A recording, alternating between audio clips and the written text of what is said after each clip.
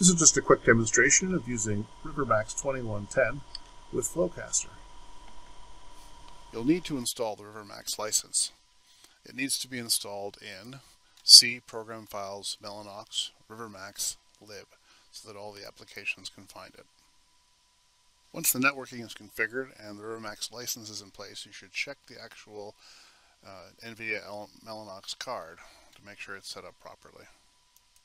Right-clicking on the network icon will allow you to bring up the Open Network and Internet settings.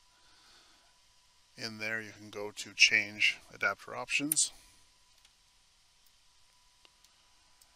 and you will see a list of Internet adapters. I have my Mellanox ConnectX DX connected here on Ethernet 4. You need to make sure it's a private network, and then you should make sure that you know what the IP address of that card is. In my case, 192.168.50.124.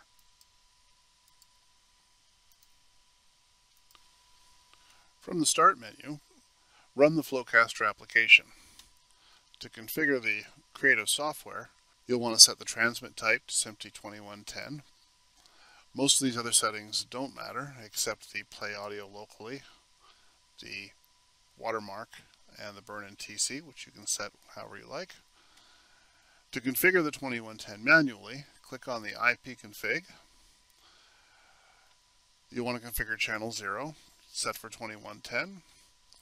The video format will be set automatically, but you do want to set the number of audio channels you'd like in your first flow, and whether you'd like to use 125 or 1000 packet size. You'll want to enable your interface, and you'll want to lock your interface since you'll only be using that one card.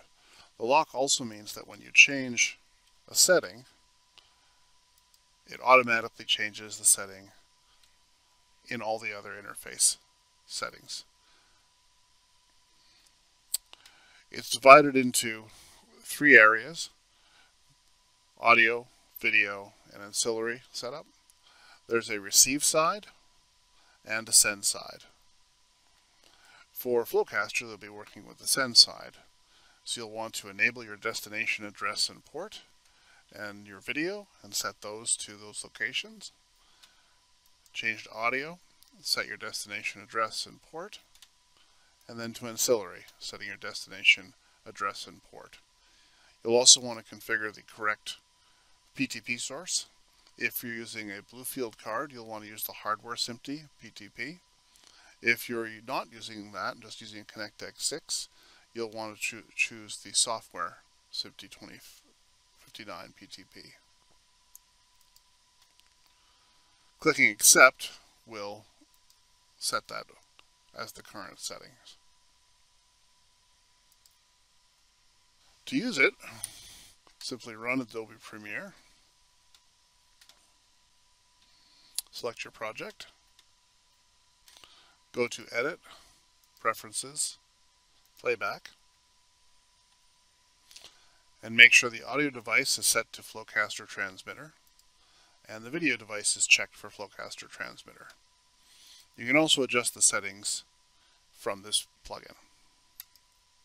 If everything's configured correctly, you should now see the output of your 2110 on your receiver.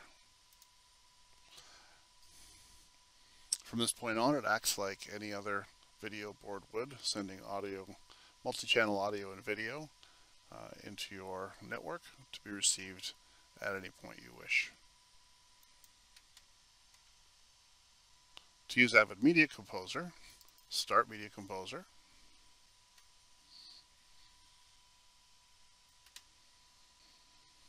Load your project. You can then configure by clicking on the hardware button, selecting Configure, and left-clicking on the hardware button will cause it to start transmitting 2110. You can tell it's transmitting because the red is flashing within the button, and your receiver should be receiving video and audio, assuming it's set up correctly.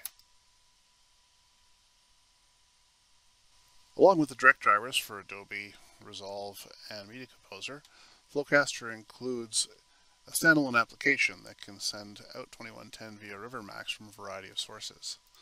These sources include Azure, Bluefish, Blackmagic, Matrox, Direct Show devices, NDI, your desktop. You can then configure the application for 2110, configure the IP setup as we did before,